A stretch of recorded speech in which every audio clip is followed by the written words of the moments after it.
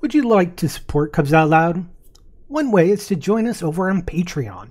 For as little as $1 a month, patrons get early access to our shows, the pre- and post-show, and various other rewards. You can learn more at patreon.com/CubsOutLoud. Thanks to all our patrons for their support in making this podcast.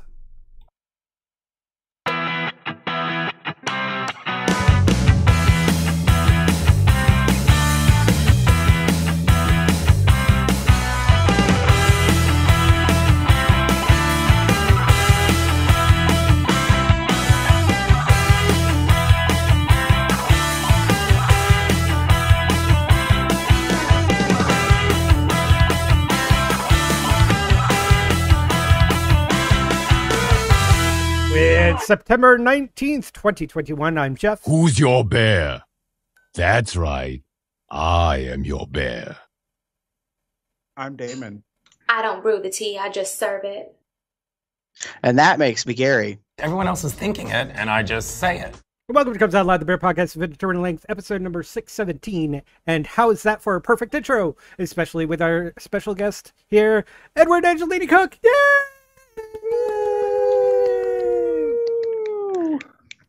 What does your shirt say? Hi. Careful, he's Hug a dealer. hug dealer. Oh, cute. Just dealing out the hugs. There you go. Oh, sorry. Would you like to buy a hug? The first one's Yeah, free. I got. Oh, no. Of course it is. Of course it is. That's, oh, anyway. Hey, Lloyd arrived. First just blowy's in- free. Rest will cost you. What will it cost me? Oh. Uh-huh. Good. Well, welcome back, Ed. We are... Thanks for having me. Baby, you're always welcome.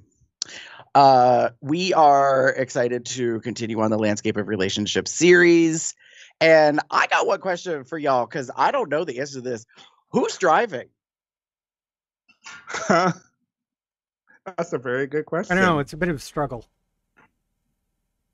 Bus. Driver? Struggle bus. Struggle bus. Get it? Wait. Oh. Yeah, Oh. that's the title of the The episode? Yeah. Did struggle it bus. take Damon that long? No, I was no. Okay. Absolutely not. I was like, wow. I seriously thought you got it right away, and then I really was not sure. I was like, what? Acting. Brilliant. Look at me, I'm acting. Yes. So, yeah, Ed, we kind of need some help with this one, because I don't think this title is obvious to folks. Okay. Just as I a kind of brief... get it, but a good explanation for those uninitiated who maybe they've never been on a struggle bus for some strange reason, but I'm sure somebody's had a struggle bus been on a struggle bus at times. Mm. They probably didn't even know it. So that's very true. Well, so one of the things that I do, right, as a therapist is I help people through struggles, right? Whether that's individuals or couples, right? And one of the things that has been really helpful is by normalizing struggle. And that, like, in this kind of context, like conflict, right? That every relationship is going to experience conflict. You really can't avoid it. And so we're going to talk about conflict. What? You mean not every relationship is perfect and hunky-dory and everyone gets along and there's no problems ever? Right. Oh, we never fight. Yeah. Oh, Lies. we never fight. Lies, Eminelli. Lies. I will say that. Wait. Lies, Eminelli. Wait. maybe some people have determined the way that they work out their frustrations is instead of having arguments or fights, is they just fuck it out. Is that really solving the conflict, though? I'm looking to the therapist. Does I'm that waiting really to hear. resolve the issue? Or are we just ignoring the problem and moving on? Or are we incentivizing the conflict? But you know, having like, if you're like either fucking it out or having like even just some sort of friendly competition sort of thing, like who can hold on the longest while while the other tries to stimulate them. You know, different competitions like that. That's still conflict. It's not like major like yelling at each other or even fisticuffs fighting, but there is a conflict there. Debates are a power conflict, struggle, if you will. Yeah. Yeah. Well, I mean, you know, like I think that you know, one of the things that I often run into is a lot of conflict avoidance.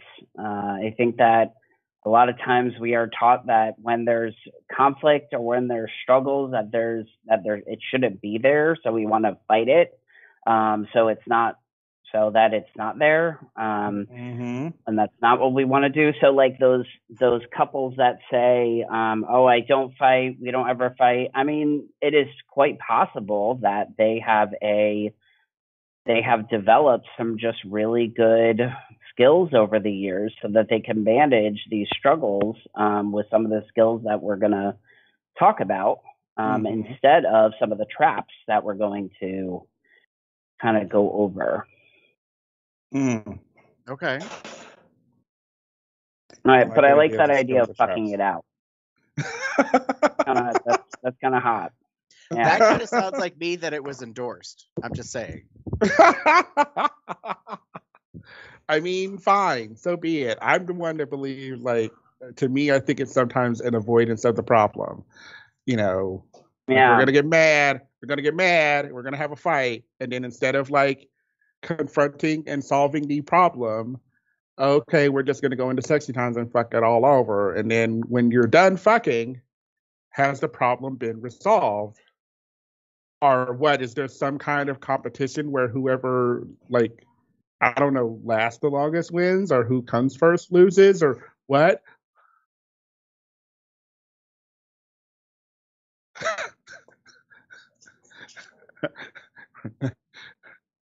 Robin Morninghood is a game, though. I'm talking about real life, reality.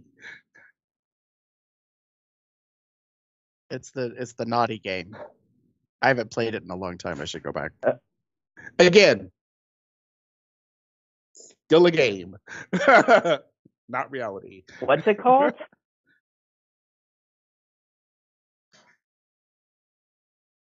Dual by.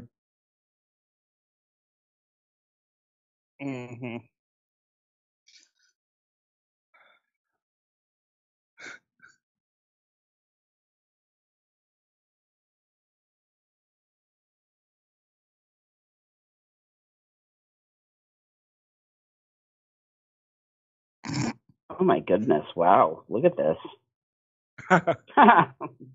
It says game of the week. Robin Morningwood adventure is as not safe for work as it sounds. Very true. Yep. Wow.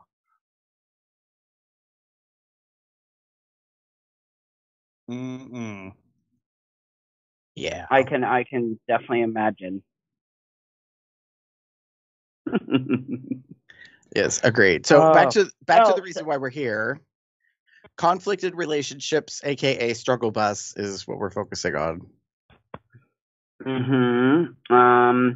And you know, like we always say, right? Relationships are not just romantic relationships. These are also friendships. These are work relationships, right? So, I mean, maybe fucking it out isn't going to be the answer in all of these kind of relationships, but you know, Maybe there are other ways that we can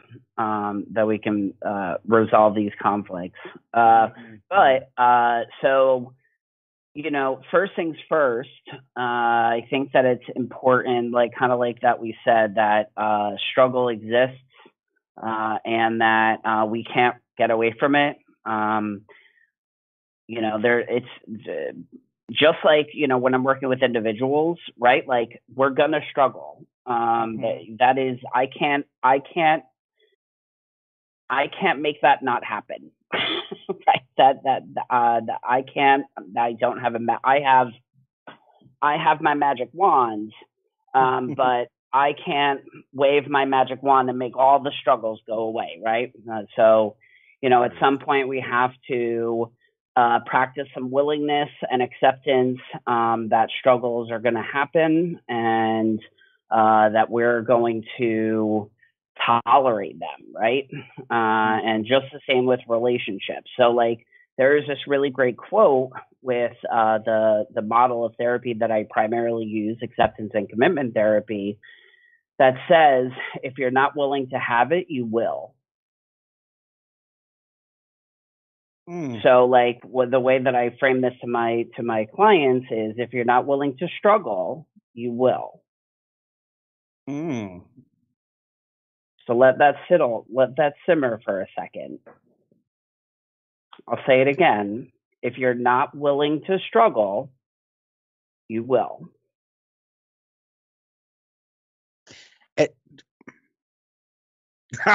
Carrie, I see the wheels turning in Gary's head.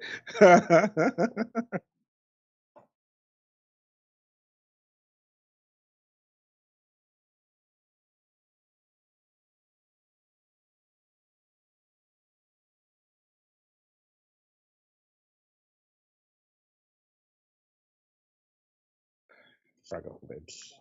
Up.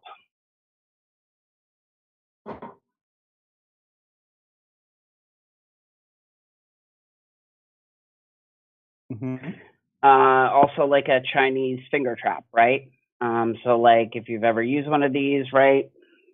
What happens when you try to pull your fingers out? You get stuck. You get stuck. It gets harder, right? So what is the thing that, like, we logically think shouldn't work? Is we push into it, right? So this, I'm saying, I tell my clients, let's push into the struggle. Recognize that it's going to be there. You can't get away from it. Yeah. You can't stop the struggle ever since you said so. Oh, I'm going to use that with my clients this week. Child. There you go. And musical theater makes its way in again. But no, it makes sense when you think about it. Like your statement, it makes a lot of sense because, you know, as we're just kind of like talking about, like those that say that, oh, nothing goes wrong with us, we're perfect relationships. Like, no, you're not, and you need to stop fooling yourselves that you are, because no one is perfect. First of all.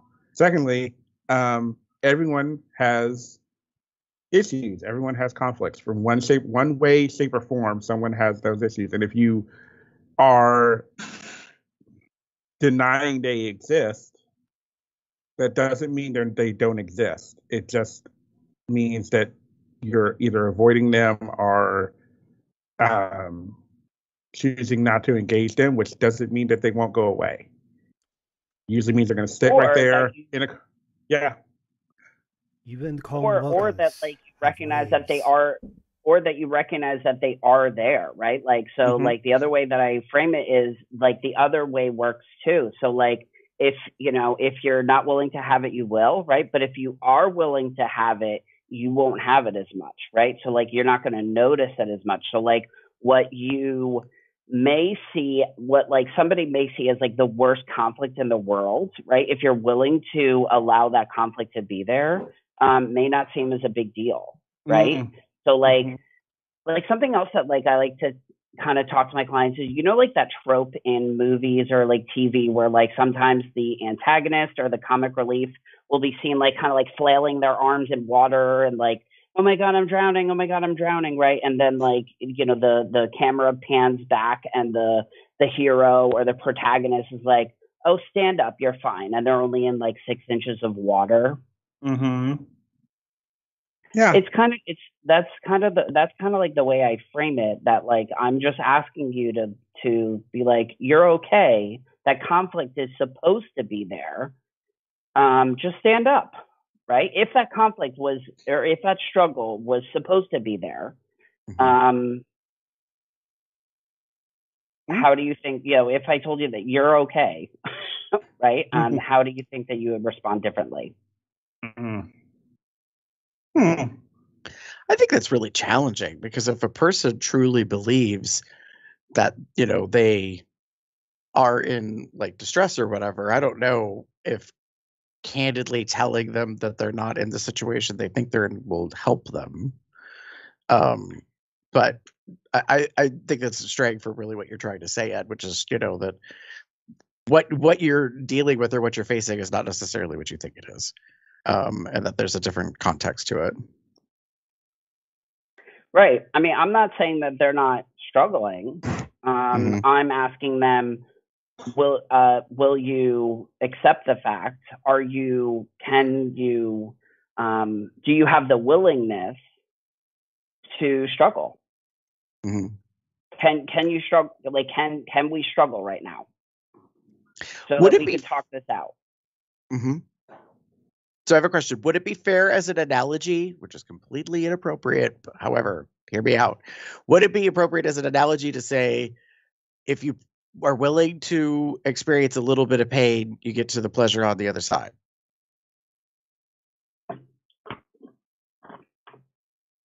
Yeah, like I would say that, so with any kind of conflict resolution, right, that like, I will talk to my clients that like a lot of times they will think, well, when there's conflict, that means that there's something wrong or like something bad is going to happen, right? And I'm like, okay, well, why does something bad have to happen? A lot of positive things happen after conflict. Like we can't have change without some form of conflict. Fair. Okay. That makes sense. Seems reasonable. So also, yeah. So like also with couples who say that they don't argue and everything, and I will say, so you've never grown as a couple? Ooh.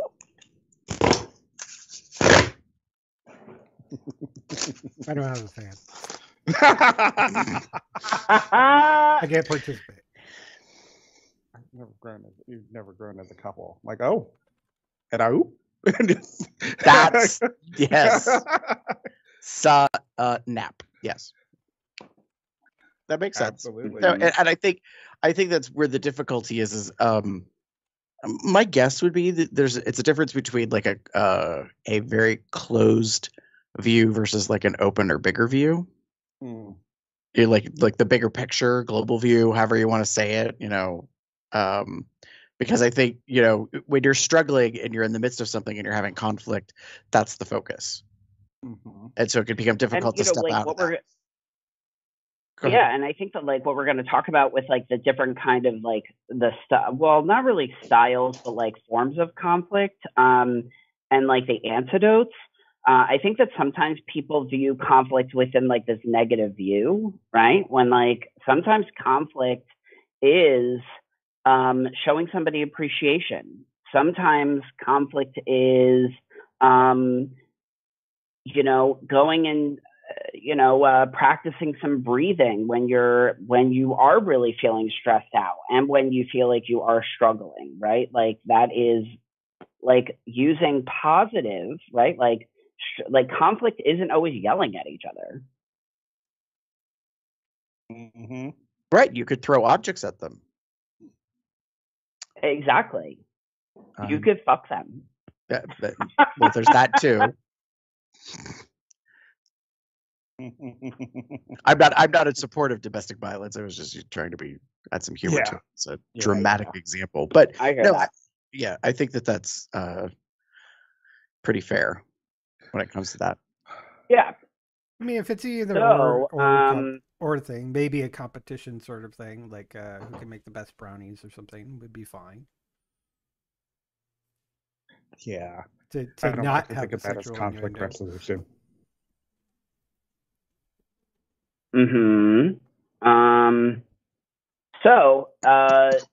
So when I am,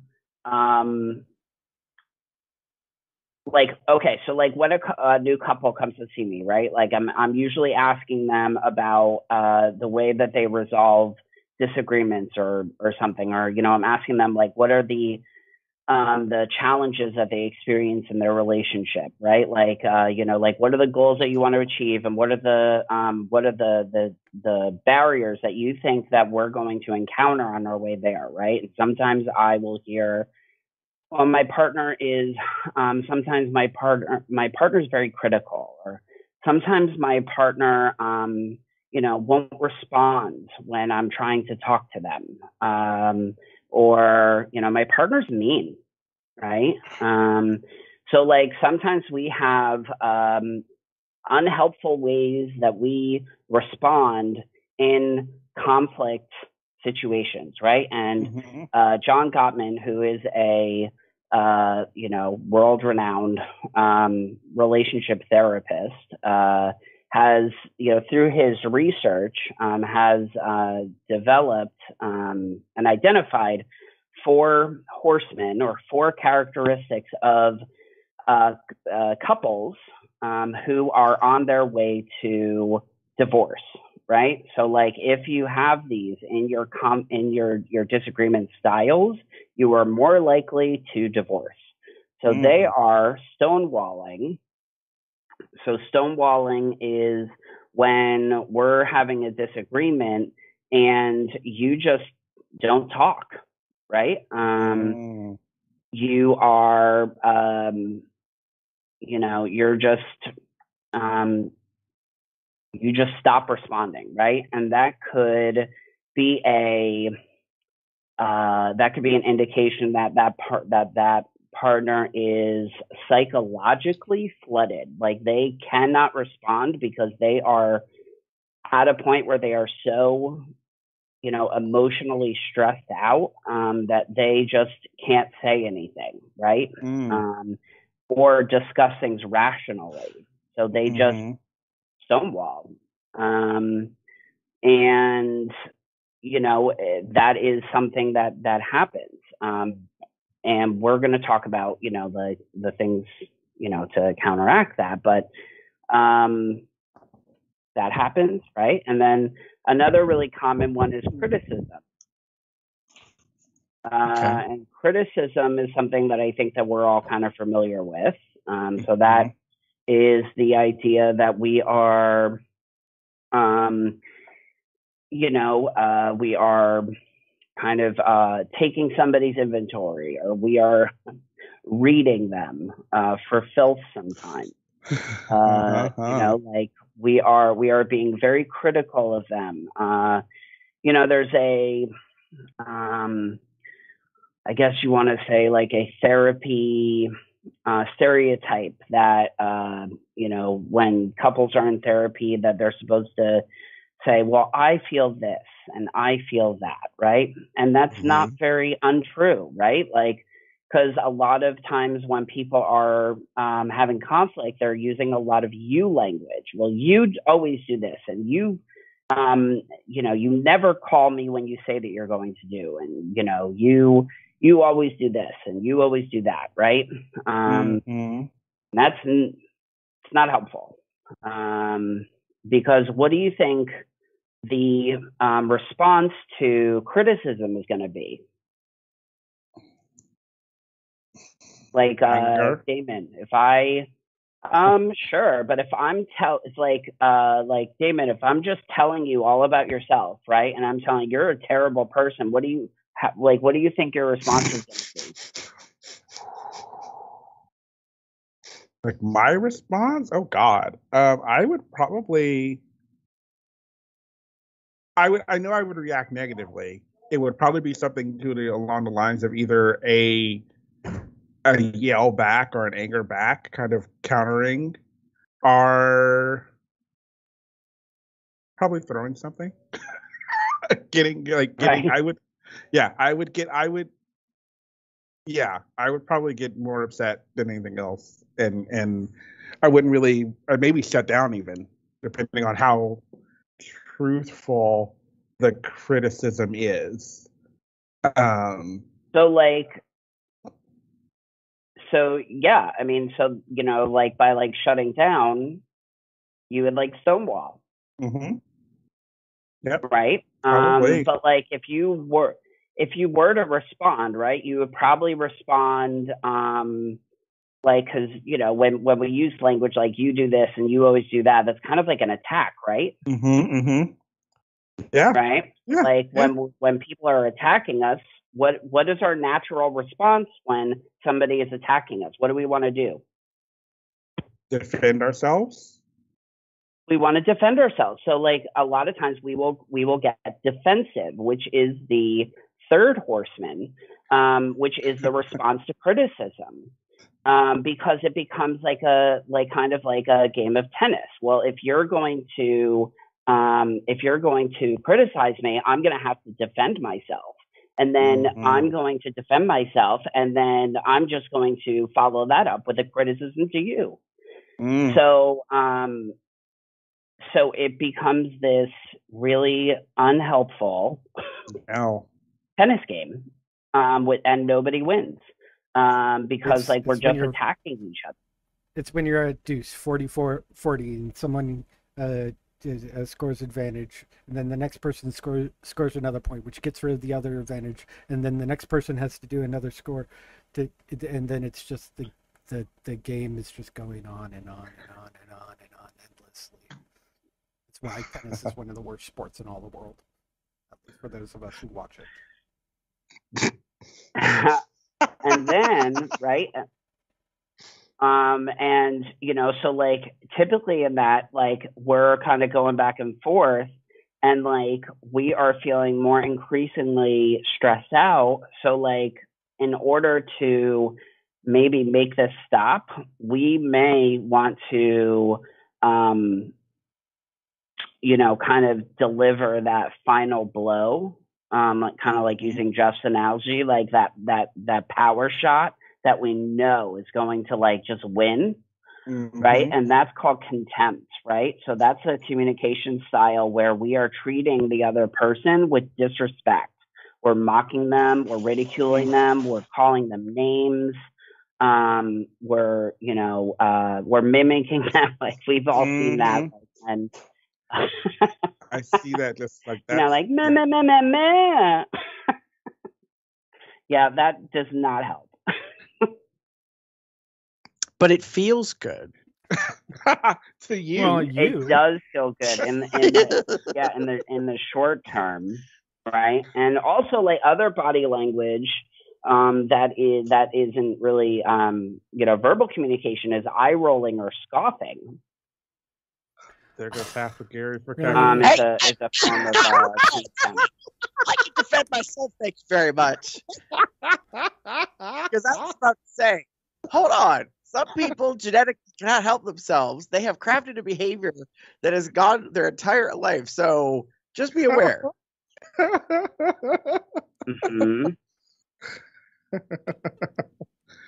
don't brew the tea, I just serve it. So don't pour it on your lap, bitch. I hear it burns. We love each other. So, yeah. This is proper She's conflict. My sister. Exactly. There's a lot of visuals in this one. But sorry to all you audio listeners. But contempt can often it goes beyond criticism because we are attacking somebody's character when we're using contempt, and it's usually assuming a position of moral superiority over them. Okay. Yeah. The other cool thing, well, I don't know if it's a cool thing, but contempt is also more likely, people who have contempt are more likely to suffer from infectious illnesses due to a weakened immune system. Interesting. Mm-hmm. That's something I've not heard of, but I guess it could make sense. Yeah, when we have like when we are continuously percolating negative thoughts about our partner, that can have a negative impact on our immune system. And contempt is also the single greatest predictor of divorce. So it has to be eliminated. Mm-hmm. Is there a vaccine for that? No. There is. Oh. Well, kind of. let's not get too twisted on this. But before we get into like, anyways, I have many thoughts. So many thoughts, Gary. Well, no, because I was like, wait, hold up. Like this whole like contempt, makes you, more susceptible, blah, blah, blah, blah. But then as you were describing it, I'm like, okay, I get it. What I'm curious to know is whether or not there's been any studies done on whether or not contempt leads to adverse behaviors.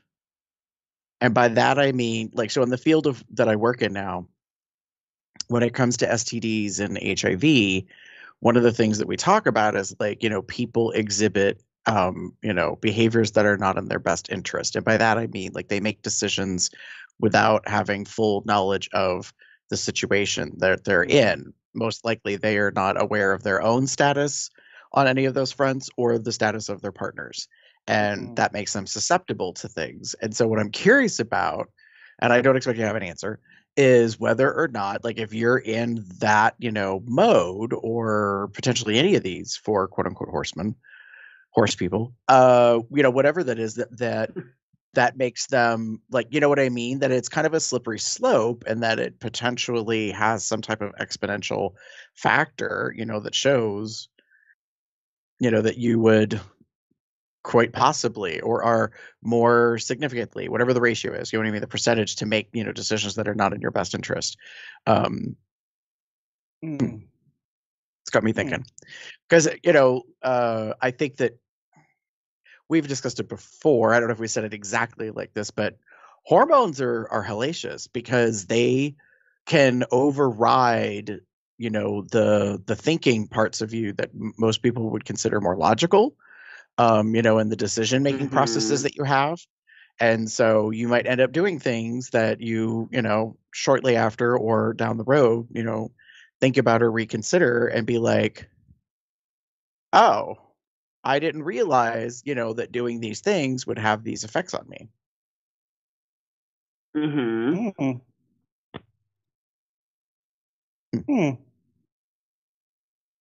It's got me thinking. Not that I'm in the mood to like, write a research paper or do a study on it at the moment, but it's a thing.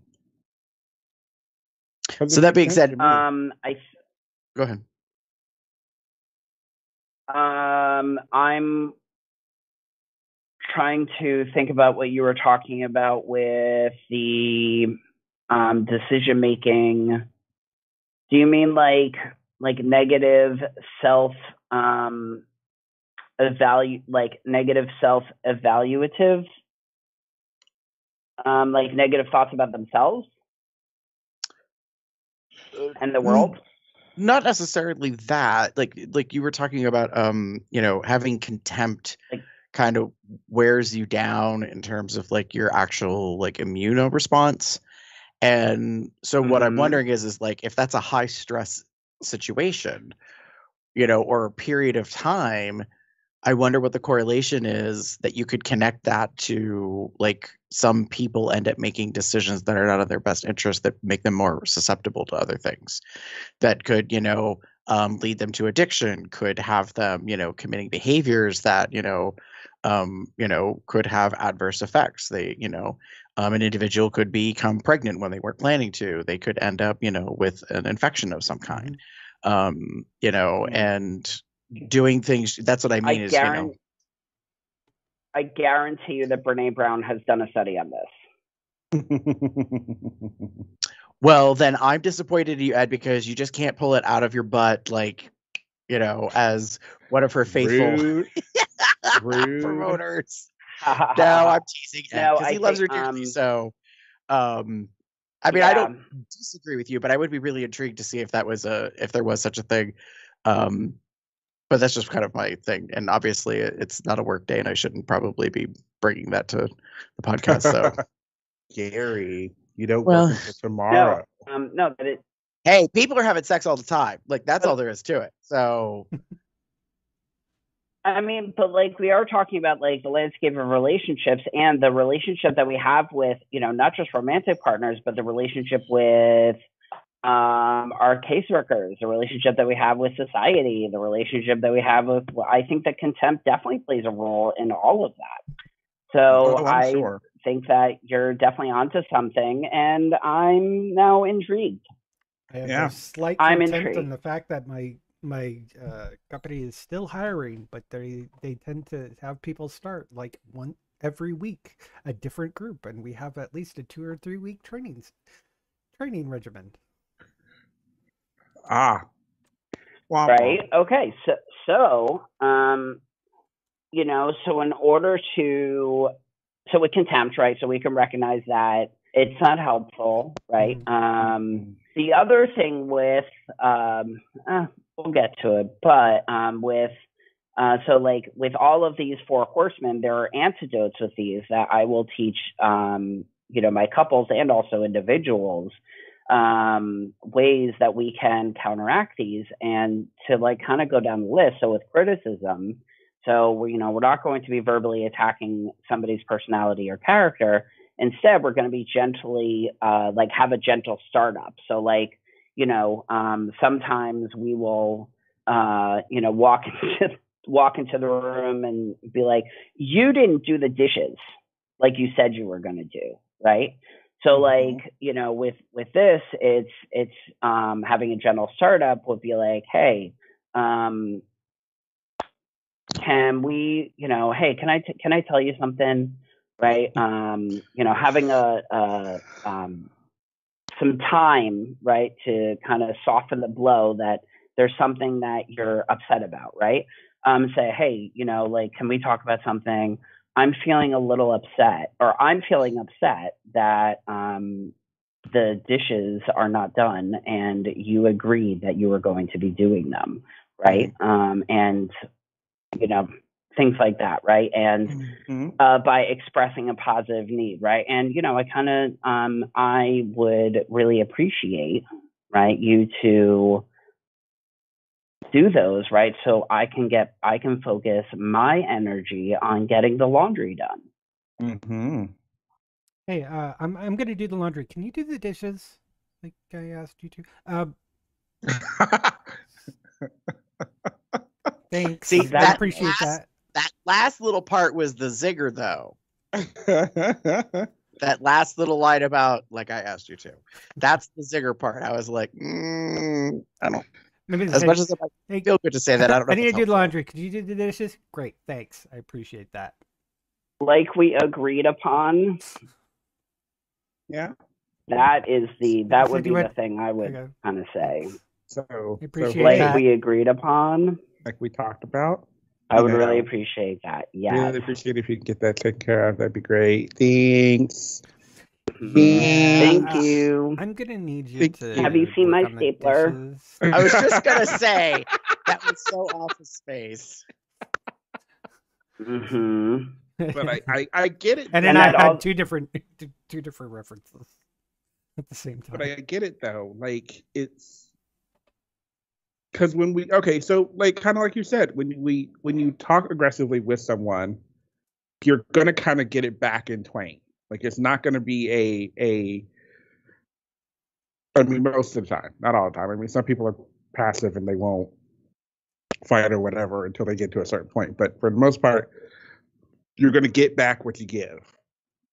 So if you're gently, like you say, gently starting up and like not being like overly not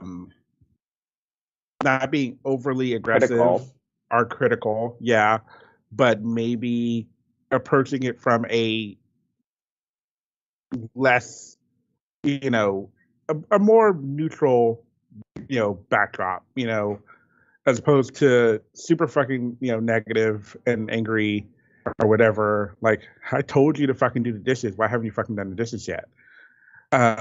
Like that to our like, well, I guess he's not doing the dishes. I guess I'll do them again. Whatever. And I'll just, yep. Well, Yeah. if you're not going to do the dishes, then I suppose I will. Yeah. But then you also, if you do that, it's kind of teaching them, it's like, well, I don't have to do the dishes ever because they'll eventually you'll do it. It'll be fun. Yep. Give them an inch and they'll take a mile. Mm-hmm. Mm-hmm. Yeah, set boundaries. Then why are you in a relationship? I mean, that's a whole big got old a great question, ass Gary. cock. Like that's a whole question that you could ask yourself, which is why sometimes these relationships end in divorce. Moving on. And for the record, physicality does not make a marriage or a relationship. Just say it. What? Period. I can't like someone purely for their ass and body. I mean, that could be just a completely different type of relationship. But you know what you can do? You can appreciate your partner for all of the positive qualities and find gratitude in all of the positive actions that they have taken, right? And that, you know what that can do? That can help counteract contempt. Okay. Yeah. Yeah. So when you're feeling like really critical of your partner, you could be like, oh, but that ass. I really like that ass. I appreciate. And we're back to the happy place. I don't. That's too much of a light bulb switch for me. Like I'm like, I don't see that. Like, think about the ass. Yes, I'm here for the ass, and the fact that he is a great kisser. He's also sweet in other aspects. It's just this one little thing. It's just this one little thing. It's just one little thing. One little thing. But again, for the like, again, I agree with like, appreciating things because when you do like, yeah, he didn't do the dishes, but he did like take out the trash when I didn't ask him to. Or he did do the dishes. You took out the trash. I'm gonna do the laundry. Could you take care of the dishes? Thanks. Yeah. Like I'm really glad you. Thank you for taking out. Thank you for taking out the trash for doing this. And I appreciate you doing that. But could you also? And Gottman has this magic ratio that he has for appreciation versus contempt. So, the ratio is for every one critical or like contemptuous thing that we do, right? That should be matched with 5 appreciative things.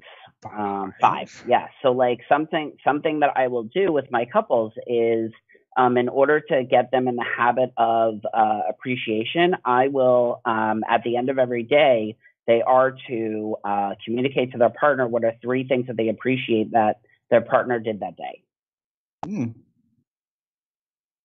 Okay, fair.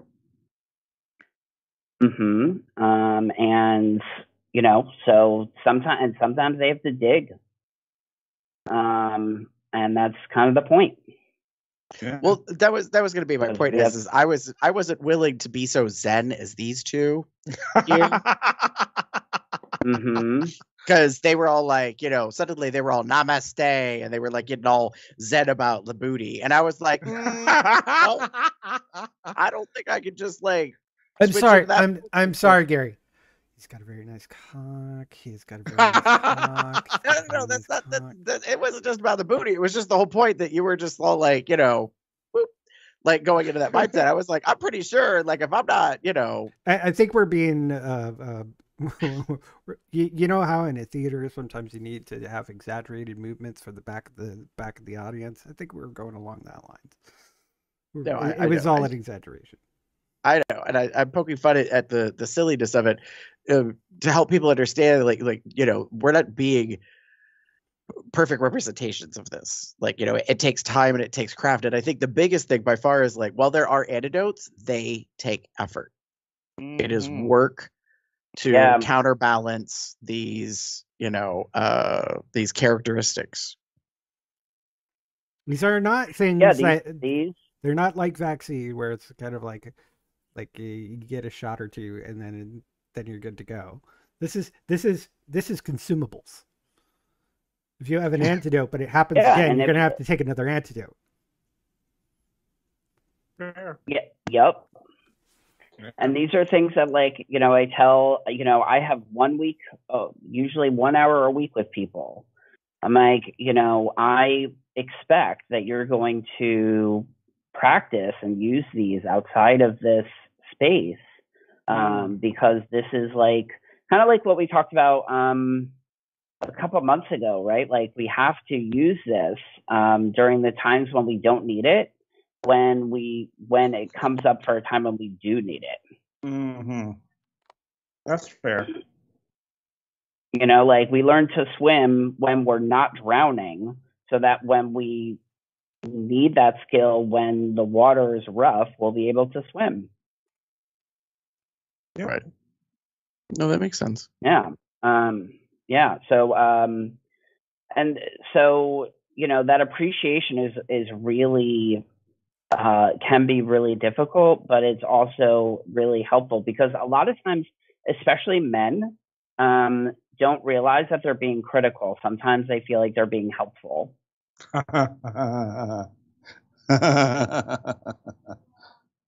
No, this is how you do it. I'm just providing you with feedback. Oh, fuck that shit. No. I didn't say it was good feedback. I didn't say it was positive feedback. I didn't say it was helpful feedback. I just said it was feedback. I didn't say it was feedback.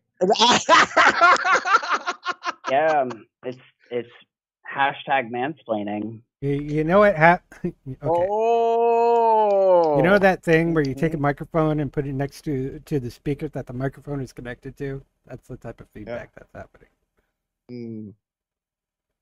Right? Yeah. But it's kind of sad, and having to explain to a man, right, the reasons as to why he does that, is almost like letting, almost like Dorothy seeing the man behind the curtain, right? Like, you do that because you think that your only value is in your actions. Fair. And they're like,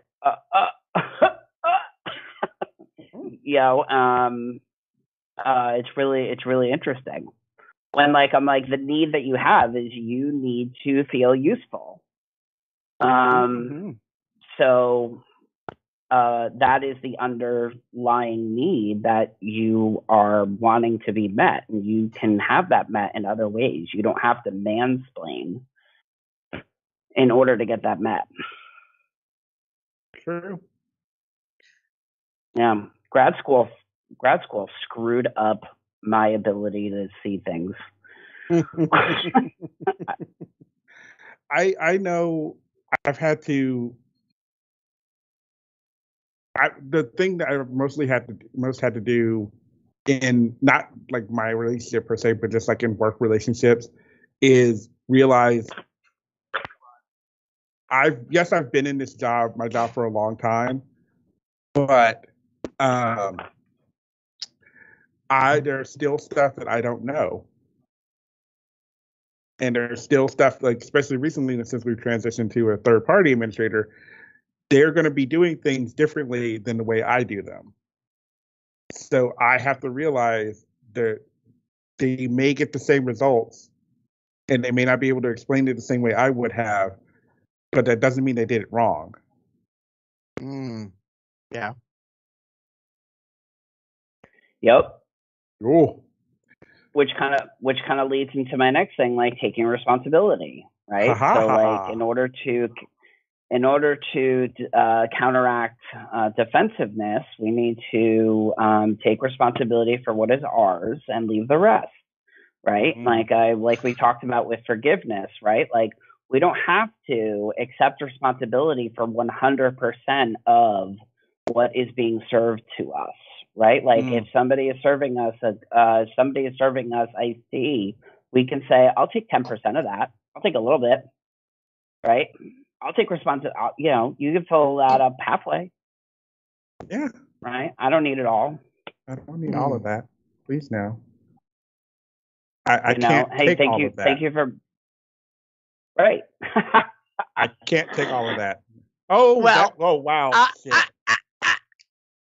So, my thought is, like, no, but my thought is, honestly, that there's a limit. Like, baby, you might think I could take all of that, but I'm telling you right now, that is not going to happen.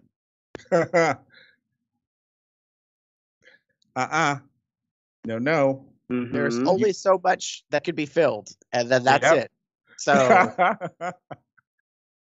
only so much I'm willing to take. And that's kind of and that leads into the stonewalling, right? But before we kind of get into there, right, that like, it is okay, right, to be wrong, right? It's okay to have messed up. And I think that's one thing that, just like it's okay to struggle, it's okay to be wrong. It's okay to make a mistake.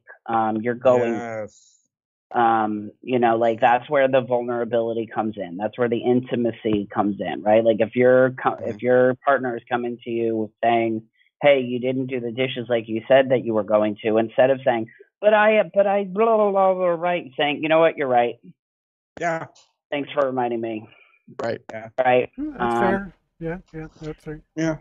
Right. And I mean, that's probably one of the most significant impacts in my life, especially I learned it from my professional career stuff, was to take criticism and just be open to it and be like, you're not always in control. You're not always perfect. Like no matter how hard you strive to get like the full 5 point on the 5-point scale, like it's just not necessarily going to happen. Like, and just because you think it would fabulously doesn't mean someone else sees it that way.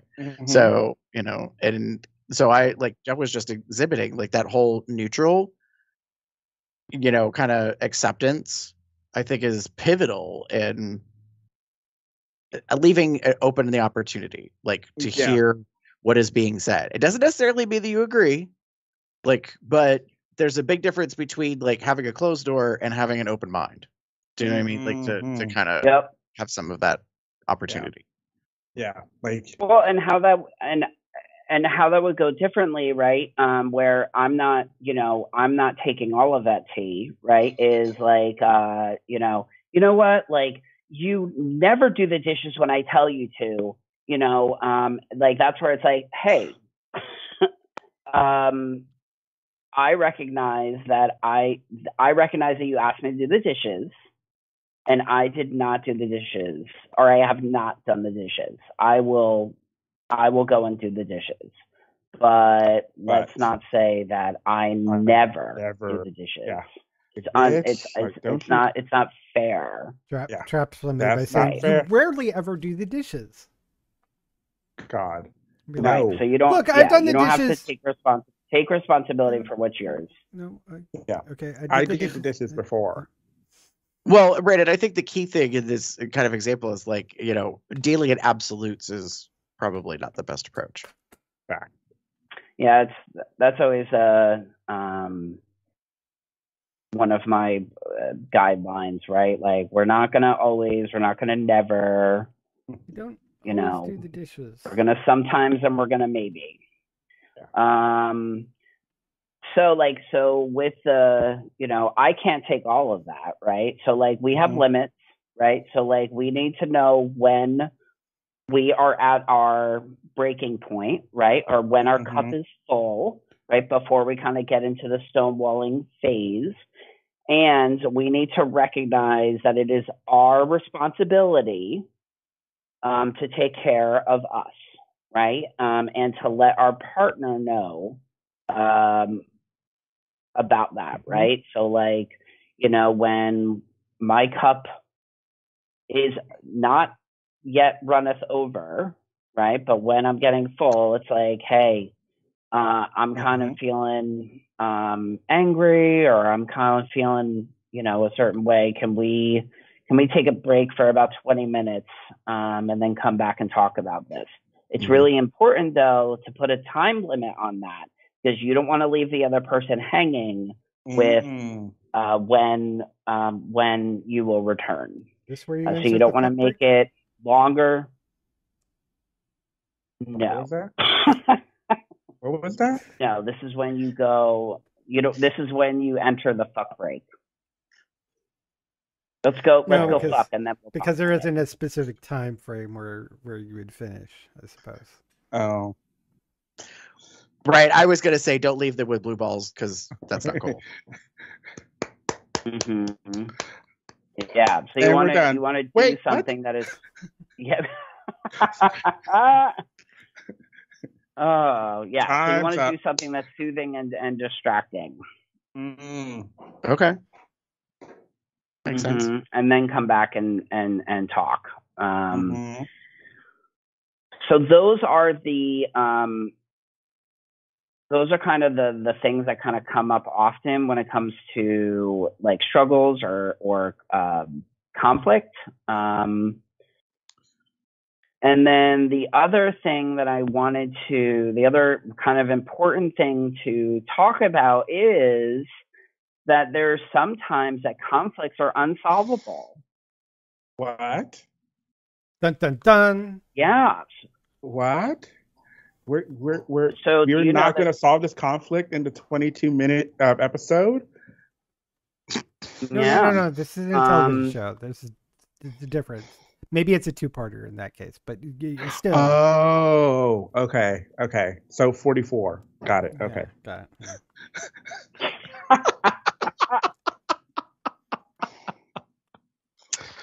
Yeah. So 69% of conflicts that couples argue about are unsolvable. That's so interesting. That number is specific in this environment. I'm troubled by this, Ed. I'm going to be honest. I don't like reading that 2/3 of the time, a little more than 2/3 of the time, that a conflict is unsolvable. So and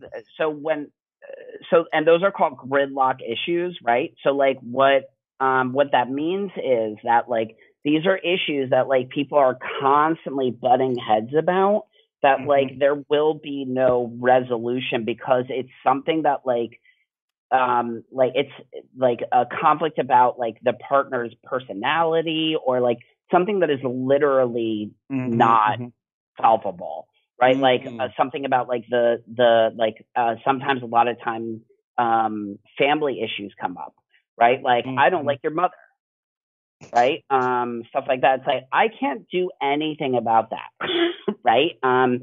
And so what the issue is, or the fix is turning the gridlock into like conversation or discussion, right?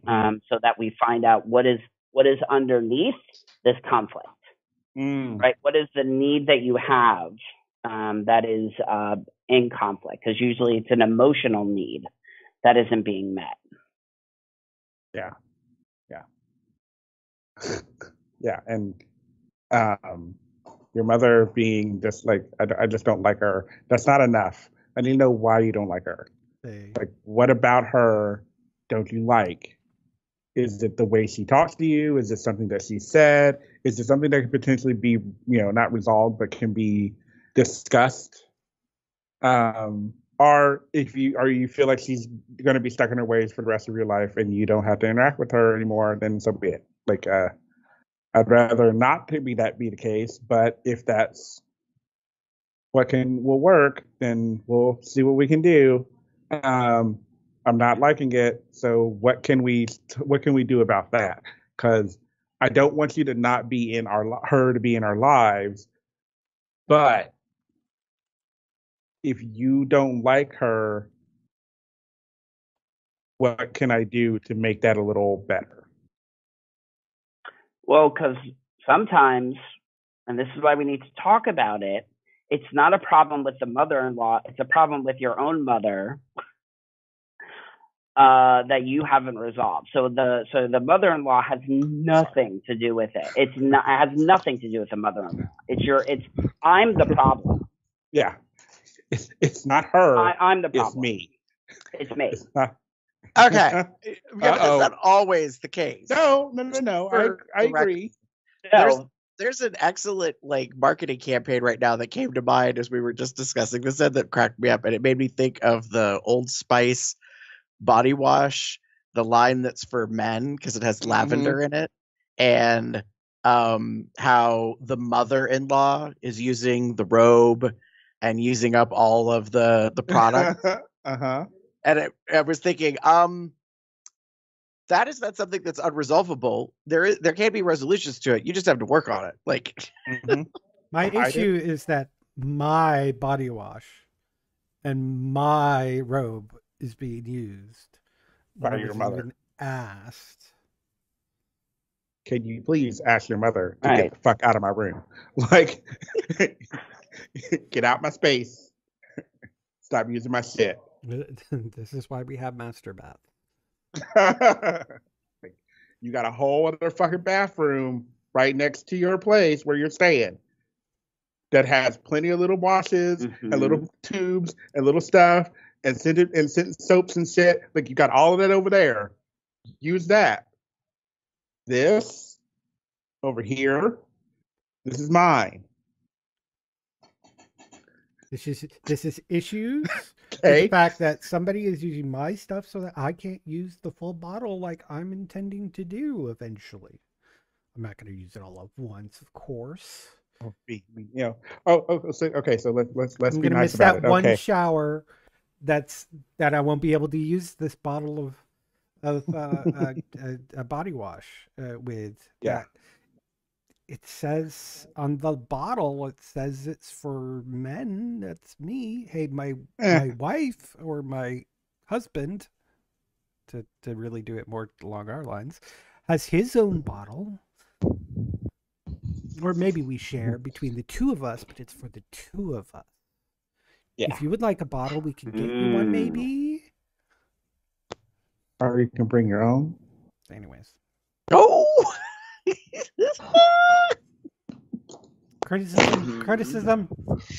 Sorry. We're talking about conflict resolution here. Okay. What we were talking about is that 2/3 of the time it's not resolvable. That's the part that was just flooring me a little bit. That's all. But I kind of can understand that when I think about it, because I mean, sometimes things don't get resolved. They just get like we're gonna. You come to an agreement. Mm-hmm. I don't want to say agree to disagree, but like that, it's not a resolving conflict. It's a. Oh, the word just left my head. It's an acceptance. No. Acceptance of the disagreement. Where you both. Okay. Compromise? Compromise. There's the word. Compromise. You come to a compromise. Mm-hmm. Yeah. Yeah. Sometimes that's the case. But that's not necessarily a resolution. Yeah. It's an so like no, Dr. Gottman says that compromise never feels perfect. Everybody gains something and everybody loses something. The important thing is feeling understood, respected, and honored in your dreams. There you go. Yeah, so I agree. I don't think that necessarily always solves the conflict, but it helps patch it a little bit, makes it a little easier to live and sustain each other and complete and sustain the relationship, I should say. Ooh, excuse me. Yeah. Like, I'm going to have a conflict resolution and I'm going to have the resolve tomorrow when I go into work, because I have on my calendar that I'm supposed to be in a depot on Wednesday, and no lawyer or attorney has talked to me about whether, one, we're still doing it, and two, has prepped me for this deposition that I have never done before. So, Yep. and I put it on my calendar back in May. Oh, So, June, July, August, September. yeah, 3+ months, perhaps 4 months. Yeah. Yeah, it's been a while. And we've gotten an email, like there were some emails back in August about like them asking someone, like one of the other specialists, to be a part of the conversation. And I was like, okay, well, here you go. Here's, we've already answered this question. Sorry. The answer to this question has been previously provided. But here's the answer again, in case you forgot. That wasn't part of it. Wait, no, let's cut that part off. I didn't say that last part of the sentence. Here's the answer again. By the way, that really sounds, David, that really sounds like per my previous email. I mean, that's pretty much what it was. It really is. Yeah. You know, it is. Like I mentioned, I think if I'm remembering the email correctly, I said, as previously discussed and provided, we have, determined that the person that was provided this information no longer has that information. They did not keep it. They deleted it. We've already kind of told you that. So, yeah. What do you want? Anyway, so, but again, it was mentioned that I would be part of this deposition, and that happened again, like I said, back in May, I think. And here we are. It's literally on Wednesday, I think. Right. And I've not had any conversations about it further. I haven't had a prep. Time for a follow-up. So, yeah.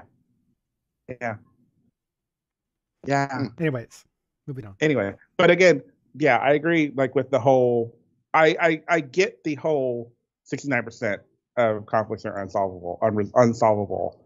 It makes sense to me because it's, I think you mentioned above, like sometimes they're ongoing. Right. And I think I think part of that is finding out, okay, is this something that we can solve, right? Is this something that we can resolve, or is this something that we need to have a conversation about, right? And and the part is, one of the things is not being recognizing that not everything's going to be solved. Mm-hmm. Agreed. And that's okay too. Yeah.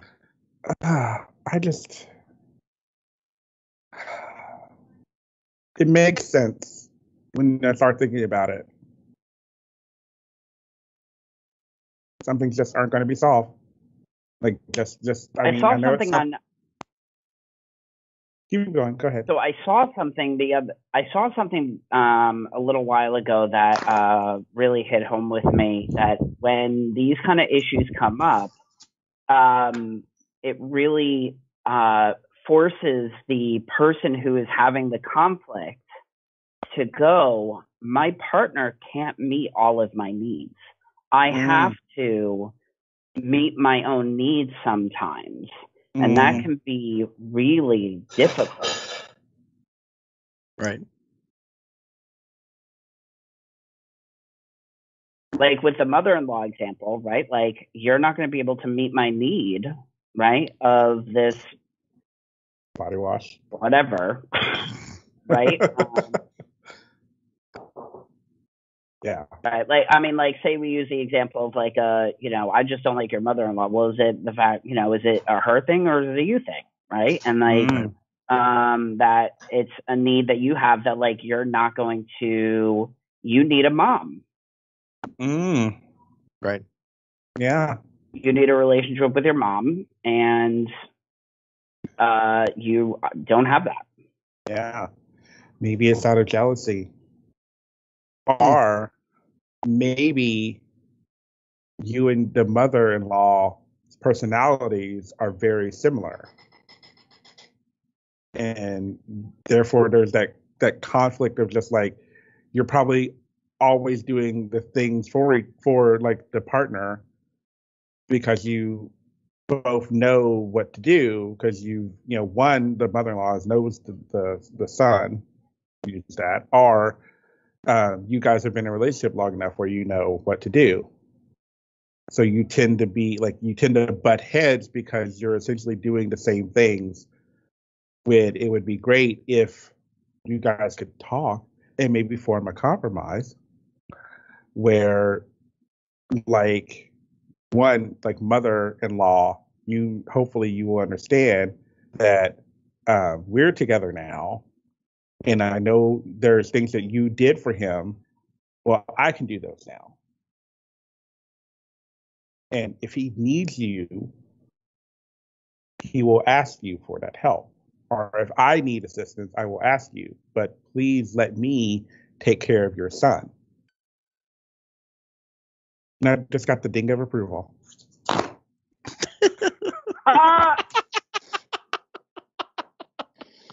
That is a conversation that the son needs to have with the mom, though. I mean, true, but Mom. If you Anyway. can't resolve it, at least try to go for a compromise to lessen the blow. Mm-hmm. Essentially. Yeah. Mm-hmm. Well, that's been fun. Is there anything else, Mr. Edward? So I did put something down here on the conflict blueprint, and that which is just like a way to kind of structure things. Like, I always like to tell my clients to schedule time to process conflict. Hey, can we sit down at this time and talk about this, right? And then I will say, think about this kind of like a tennis match, right? But instead of using the 4 horsemen, we're using the antidotes, right? So like we're going to one person is going to be talking at a time, right? They're going to discuss the issue as they see it, right, for like 20 minutes, right? The only time that we are going to talk is if we need clarifying information. We're not going to defend ourselves or something like that. If there's something that they're saying that we don't understand, we can gain clarifying information, but that's it. And upon that, that's when we can respond. And we go until we get to some kind of understanding or compromise, right?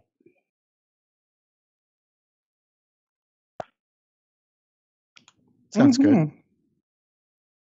And then when we are dealing with attachment injuries, right? That's when I would refer everybody back to my forgiveness or our forgiveness podcast.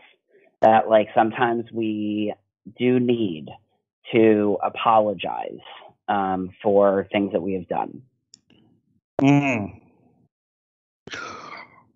that is an art. Yes, it is. And that would be episode 609, by the way. Ah. There we go. So less than 10 episodes ago. Eight, to be precise. Nice. Yeah. And then like I guess the other thing I would say is like there are a bunch of books on this, and there is there are people out there who, like myself, who can help people navigate this, right? So like if you think that you would like some help with learning these skills, right? Like there are Gottman trained therapists out there who can, help you with these skills. And,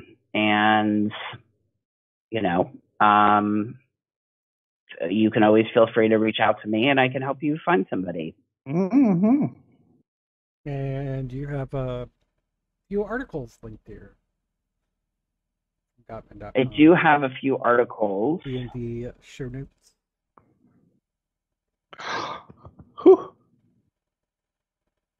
And there is a book that I want to put in there as well.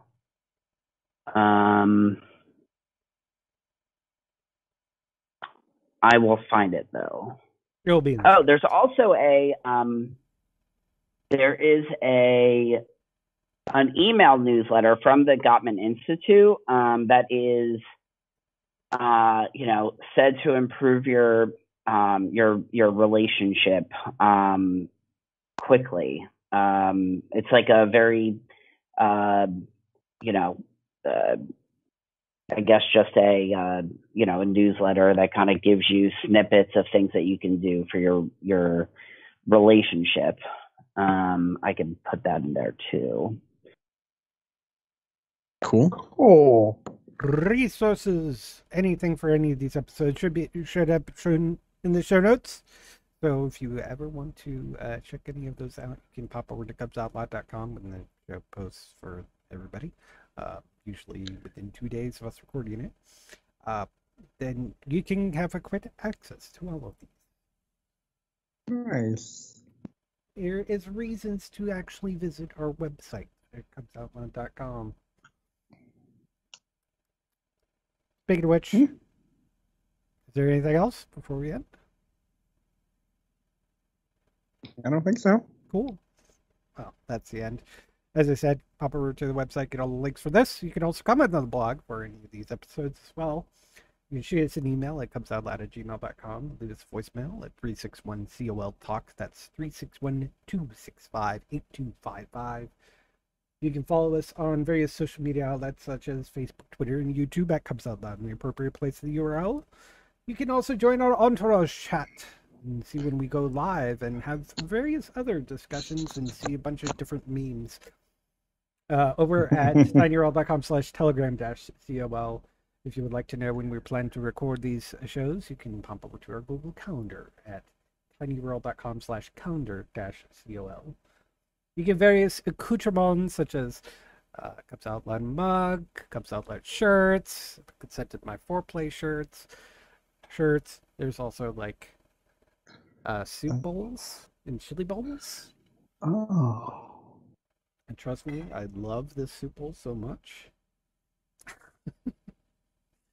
Thanks, Vanna. Also, the Consented by Foreplay was created by Smashy, who has other stuff too outside of what he has done for us. And so you can find more of his stuff at tpublic.com/user/SmashyTheBear. You can also become a patron at patreon.com/CubsOutLoud. You can also send us a little bit of cash at paypal.me/CubsOutLoud. You can find us on Apple Podcasts, Google Play, Amazon, Audible, Spotify. Please rate us and like us or whatever they have for us. Review us over there. It helps other people find us. At those various places. You can find me anywhere on the internet. Box Set, Box Puppy, Box Gum, Box something or other, and Windgem, WYNDGEM on Twitch, where I've been playing a shit ton load of Final Fantasy XIV.